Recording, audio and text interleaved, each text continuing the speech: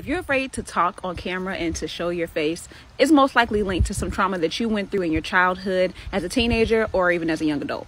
A lot of times when I talk to people about talking and using their voice on camera, especially when it comes to a platform like TikTok, there's a lot of fear and apprehension related to it.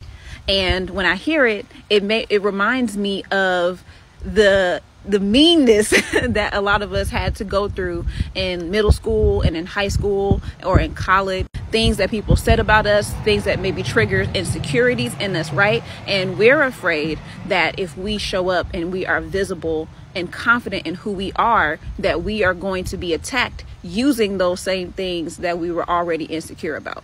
And so I'll hear things like, I don't want to experience the negative comments. What if I have a video that goes viral and then my comment section is a bunch of people harassing me or saying harmful things to me? And the reality of it is that they might do that. But the benefits of it is that you will find so many more people who are rooting for you and supporting you.